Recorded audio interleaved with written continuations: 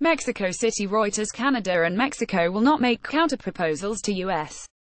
demands for tougher NAFTA automotive content rules, but instead will question and rebutted them on Monday, people familiar with the talks said. The move underlines how little progress negotiators have made in the fifth of 7 planned rounds of talks to update the 23-year-old North American Free Trade Agreement between the United States, Canada and Mexico. Sources with knowledge of the talks said on Sunday that they ran the risk of grinding into a stalemate because of Canada and Mexico's unhappiness about U.S. proposals.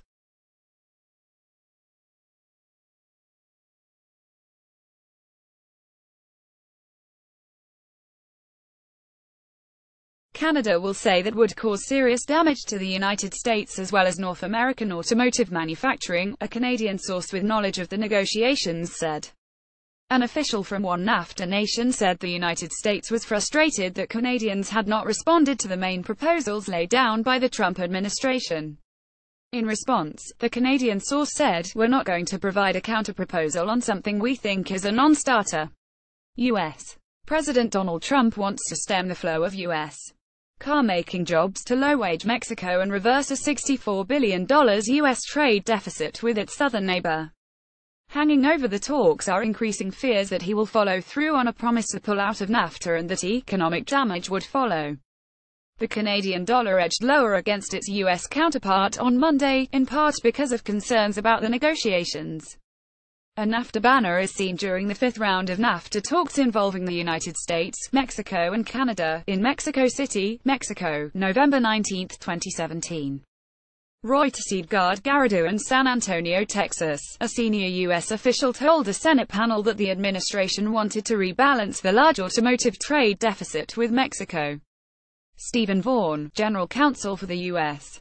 Trade Representative's Office, said since autos produced in North America qualified for duty-free status under NAFTA, are we making sure that the U.S.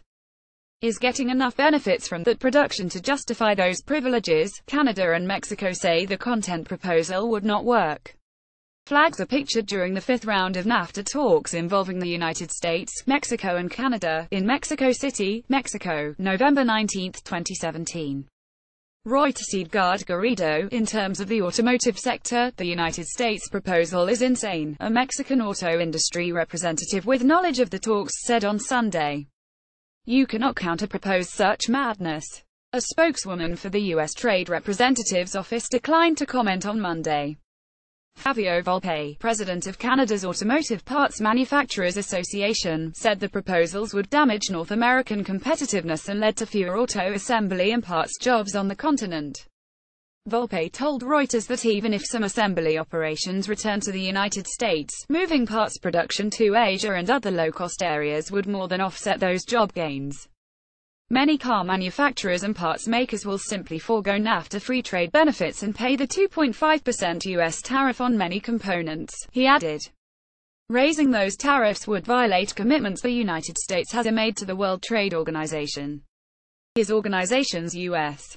counterpart, the Motor and Equipment Manufacturers Association, last month unveiled a study showing that the United States would lose up to 24,000 auto parts manufacturing jobs from higher NAFTA content requirements and up to 50,000 if NAFTA is terminated.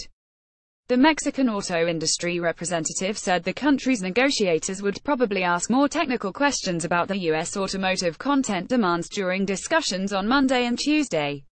Additional reporting by David Youngren and Anthony Esposito in Mexico City and Fergal Smith in Toronto. Writing by David Lauder and David Youngren. Editing by Cynthia Osterman and Lisa von Arnold. Standards to Thomson Reuters. Trust Principles.